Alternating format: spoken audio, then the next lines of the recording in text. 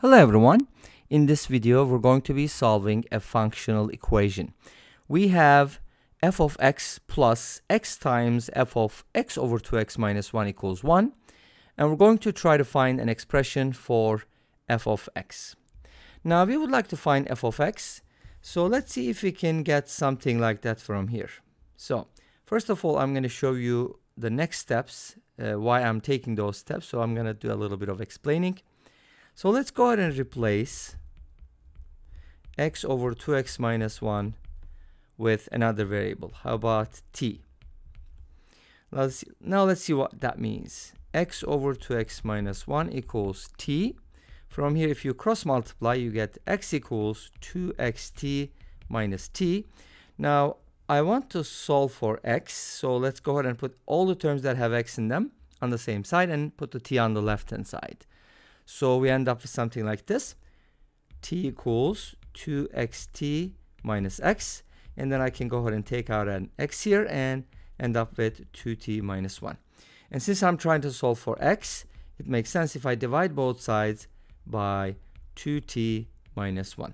So this means if x over 2x minus 1 is equal to t, or if t is equal to x over 2x minus 1, then x is equal to 2 over 2t minus 1.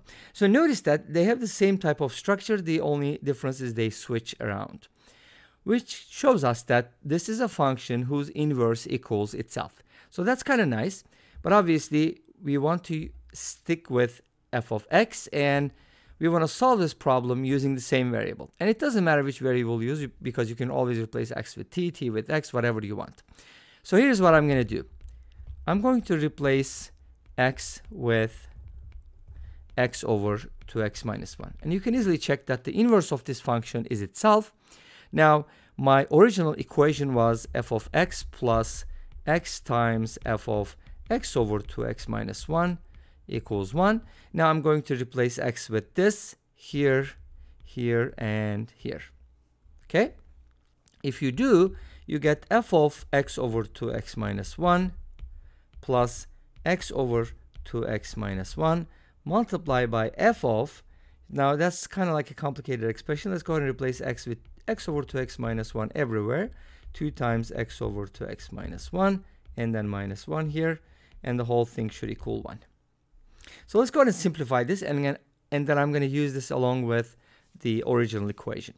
So to simplify here inside the parentheses, I can kind of take out that expression and write it as x over 2x minus 1 divided by, if you multiply these, you're going to get 2x, and if you make a common denominator, you're going to subtract 2x minus 1 from this, so it's going to be 2x minus 2x plus 1, and that is divided by 2x minus 1.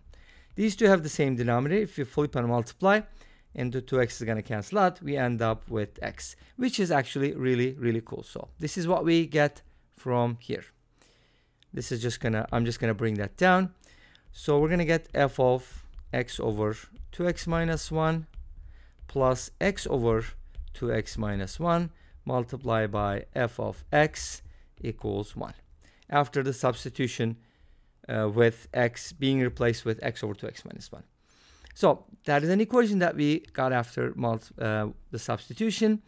And what is my original equation? It is f of x plus x times f of x over 2x minus 1 equals 1. Now, I got a system, and notice that in this system, if you don't worry about the x values, we have two unknowns. One of them is f of x. Let me go ahead and mark them for you. And the other one is f of x over 2x minus 1. This one and this one. Okay, so my goal is to solve for f of x, so it makes sense if I can get rid of the f of x over 2x minus 1. So I'm going to be using basically elimination. And since the coefficient of f of x over 2x minus 1 is x here, I'm going to multiply the top equation, or the first equation, by negative x, and then add these two equations, and we'll use the method of elimination. Okay, let's go ahead and see how that works out. I'm going to multiply this second equation by negative x, So let me go ahead and write it this way first. and then I'm going to distribute it. So, and of course, I have to multiply by negative x on both sides. Let's go ahead and simplify this, and then now we're going to come back to our original equation one more time. So if you distribute this, you're going to get negative x times f of x over 2x minus 1. And then negative x times positive x is going to give us negative x squared over 2x minus 1. That is multiplied by f of x. And on the right-hand side, we should be getting negative x. Great. What are we going to do next? We're going to go back to our original equation, which was this one. So we're going to rewrite it. F of x plus x times f of x over 2x minus 1 equals 1. Awesome. Now this is a system that we can solve by elimination, like I said earlier. So let's go ahead and add these equations up. These two terms are going to cancel out, leaving us with something like this. F of x minus x squared over 2x minus 1 times f of x equals negative x plus 1, or I can write it as 1 minus x. Pretty cool, right? Now, the rest is easy because all I have to do is take out f of x and then, just divide both sides by whatever it is, something appropriate, so we can isolate f of x from here.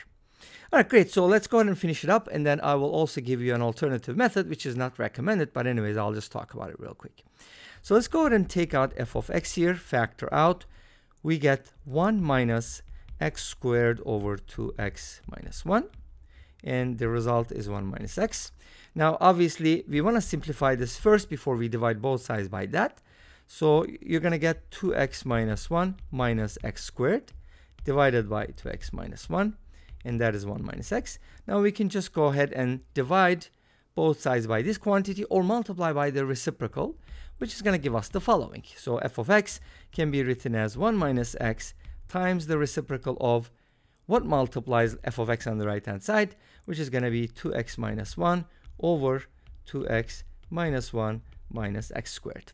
So we can kind of put this, in a slightly nicer way, I guess. So we can go ahead and do the following. We can multiply 1 minus x times 2x minus 1. And then the bottom is just going to be as is. But now, after we distribute the top, we should be getting something like this. 2x minus 1 minus 2x squared plus x divided by 2x minus 1 minus x squared. And then if I go ahead and rearrange the terms, negative 2x squared plus 3x minus 1 divided by negative x squared plus 2x minus 1. Obviously, I don't want both of my terms to start with a negative sign, so I can go ahead and negate the top and the bottom at the same time. And that gives me 2x squared minus 3x plus 1 divided by x squared minus 2x plus 1, which can also be written as x minus 1 quantity squared. So that's one way to look at it. And obviously there's another way to look at the problem, which again is not recommended. Instead of getting rid of the f of x over 2x minus 1, you can eliminate f of x, which is kind of ridiculous, but you can do it, and then find f of x over 2x minus 1, and then from there you can find f of x by replacing x with x over 2x minus 1, which is the inverse of the same function. Anyways, that's kind of like a roundabout way to do it, and I don't think anybody will go for that, but this is basically what we do. And if you plug it into the original problem, you'll see that it actually works. And this brings us to the end of this video. Well, thank you for watching. I hope you enjoyed it. Please let me know. Don't forget to comment, like, and subscribe. I'll see you tomorrow with another video. Until then, be safe, take care, and bye-bye.